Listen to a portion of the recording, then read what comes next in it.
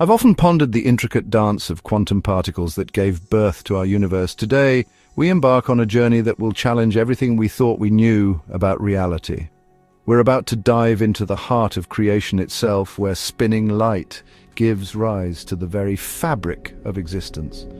Brace yourselves, for we're about to witness the universe unfold in ways you've never imagined. In the beginning, there was a point, the singularity. But this wasn't just any point, it was a nexus of infinite potential, a cosmic seed containing all the energy, matter, space, and time that would ever exist.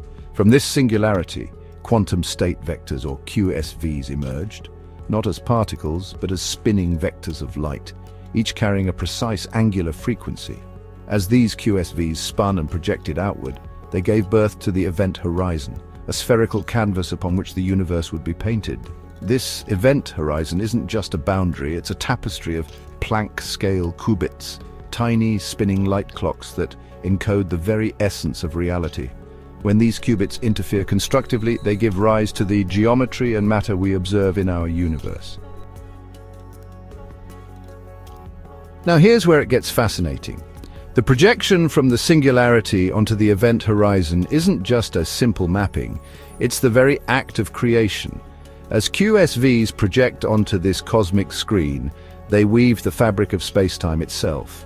The interference patterns they create are not random, they're the blueprint of everything we know and everything we are.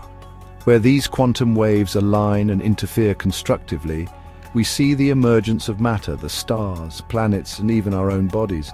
But in regions where they cancel each other out, we find the vast voids of space. And from this dance of interference, the fundamental forces of nature arise. Gravity, electromagnetism, the strong and weak nuclear forces. But the story doesn't end with the formation of matter and forces. Life itself emerges from this quantum tapestry. Imagine, if you will, a moment when the constructive interference of QSVs becomes so perfectly aligned that it traps energy in a coherent standing wave. This is the birth of the first protocell, the earliest ancestor of all life. Within this quantum cradle, molecular bonding arises not from classical physics, but from the alignment of QSVs. The very essence of metabolism, the transfer of energy that powers all life, is, at its core, an exchange of angular frequencies. As these coherent structures stabilize and evolve, we see the emergence of DNA, not just as a chemical blueprint, but as a spiral resonator, a helix that stabilizes QSV interference across time and space. As life evolves, so too does its ability to maintain and manipulate quantum coherence. The brain, with its billions of neurons, becomes a nested resonance structure where coherent QSVs align across vast networks. This, my friends, is the quantum basis of consciousness. It's a refinement of angular frequency coherence, an optimization of our ability to resonate with the quantum information field that underlies all of reality. And as we continue to evolve and understand these processes, we open the door to possibilities that once seemed like science fiction. Stream hopping between realities, conscious control over aging, and perhaps even the ability to shape the very fabric of the cosmos.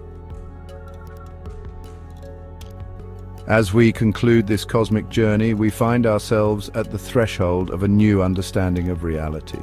We are not separate from the universe, we are the universe experiencing itself, a collection of coherent quantum interference patterns that have gained the ability to contemplate their own existence. In this grand cosmic symphony, each of us plays a unique and vital part, forever connected to the spinning light that birthed all of creation.